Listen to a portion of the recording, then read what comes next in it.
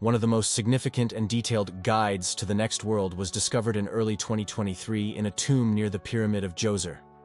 This ancient burial papyrus, 16 meters or 62 feet long, is called one of the most detailed and significant copies of the Book of the Dead. Despite its ominous name, it was not intended to raise the dead, but was a kind of compendium of spells and advice for those embarking on their final journey. Presumably, the scroll belonged to a noble and wealthy man named Yahmos, who is mentioned no less than 260 times in the document.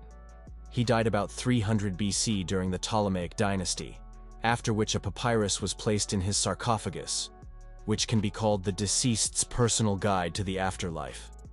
The text and illustrations, made in black and red ink, describe various scenarios that, according to ancient Egyptian priests, await a person after death. Thus, the papyrus is replete with images of Osiris, the king of the afterlife, and the judge of the souls of the deceased Egyptians.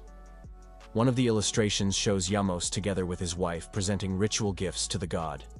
In addition, the papyrus contains a scene with boats that are supposed to help the deceased travel through the underworld.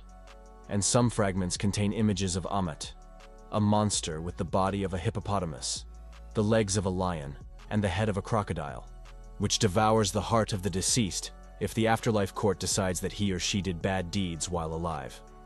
Meanwhile, in Russia's Ural region, archaeologists recently discovered the remains of more than a dozen ancient cannibal settlements.